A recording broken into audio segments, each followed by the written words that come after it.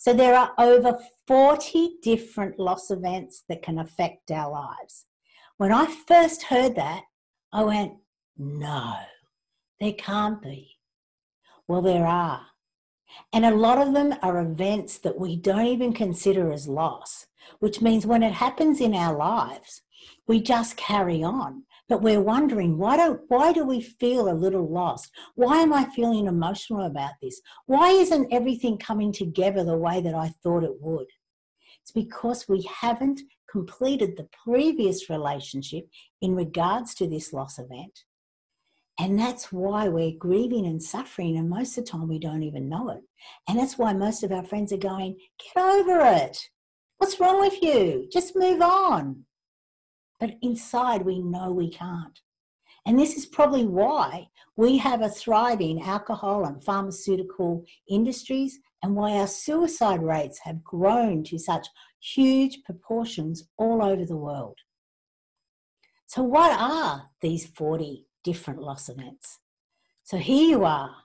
So you have a look at them. It's, we can understand, and I'll just come around for a sec. So we understand that the top 6 are death of a loved one, a divorce, a job loss, your health, your wealth, even your pets. Though at the moment, in our current situation that the whole world is in, we have the lesser known ones coming to the forefront. Things like loss of freedom, loss of choice, loss of status, changing work conditions, change in social activities, and change in recreational activities.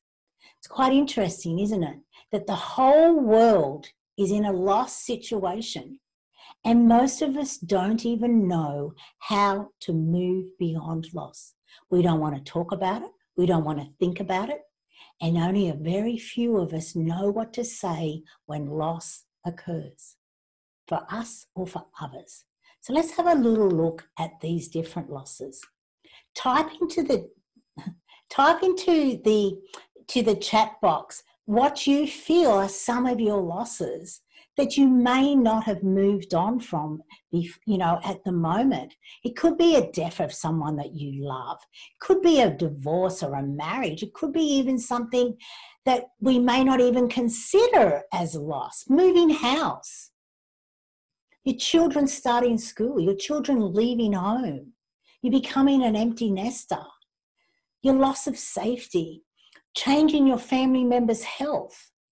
There are so many things here. Fertility problems, menopause. We've got so many different things that when you start looking at it, retirement, thank you, Marion. Anna, thank you. And, it really is a marriage, a separation, eldest son leaving home, moving house, income loss. That's just one person. But when we look at it and go into it, we realise that it's all of us.